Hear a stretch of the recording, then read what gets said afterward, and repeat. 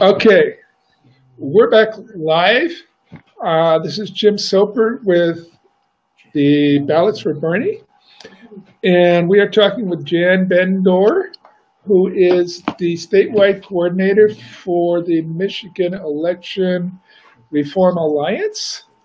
And we are going to have one more question. Our connection got cut at the end of the previous video, and we're going to carry on with just a summary. I had asked Jan of what she would like to see, and she was saying primarily to get hand-counted paper ballots in the precincts on election night, get them counted on the election night, and citing Canada and Germany and a lot of other countries that do that. We also, I mentioned Australia, which has a very good, very well-respected election commission.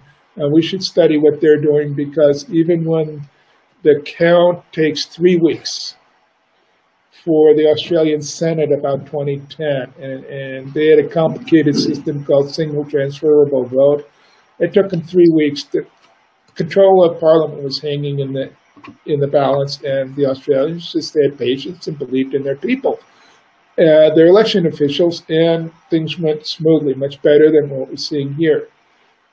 That was a quick summary. We need to simplify our elections here in the United States, especially in California, but probably across the country. But the last question then, Jan, was what can people do to help you with your fabulous work? Well, thank you. We have welcomed volunteers already from other states and newly awakened volunteers from our own state to sign up to help us with further investigation. And a lot of it can be done by phone and email. We are looking into such things as what really happened to the provisional ballots. We're going to have to dig up those public records, which are not published. You have to dig them up. What really happened to the machines and the breakdowns? So we're going to need to get the logs of machine breakdowns. We're going to need to get records from other organizations that were keeping track of calls by voters to helplines. So we can get a sense for how widespread the disaster was with just the dilapidated machines. We're still collecting statements from observers at the recounts. We're collecting statements from voters. I've just arranged to get personal statements from several hundred students at a local community college who had horror stories about trying to vote. So all this kind of follow-up to document the election is going to be important. If you would like to help, you can just private message me on Facebook. Or you can send me an email to jan@bendor.org, and we will be probably getting organized for this follow-up investigation starting next week, all the way through into January. This information, we hope, will help us make the case for the reforms that we have in mind, and we are pushing for a Blue Ribbon Commission in which the public has significant input as to how Michigan counts its votes in the future, so that we aren't left with egg on our face looking, like a complete disaster. And we also need to do more research on costing out our proposals.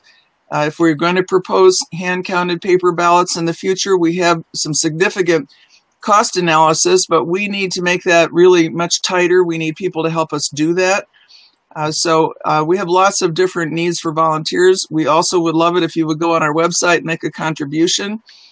We don't have any large supporters or donors. We've tried to get some foundation grants for our hand-counted paper ballot study that we want to do that looks at methods and accuracy.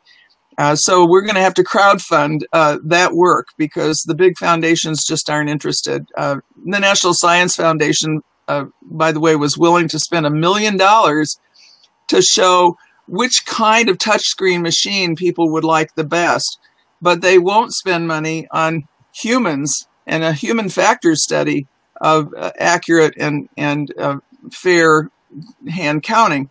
So these are projects that we could use help on. If you go to our website, there's a PayPal where you can make a donation. We would be really grateful for the help. That website is? MichiganElectionReformAlliance.org. All one word.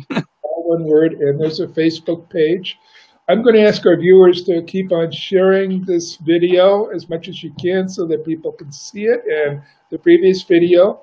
You can, of course, find these videos on the Facebook page for Ballots for Bernie and on YouTube at the California Election Integrity Coalition channel, where all of our weekly broadcasts are being posted.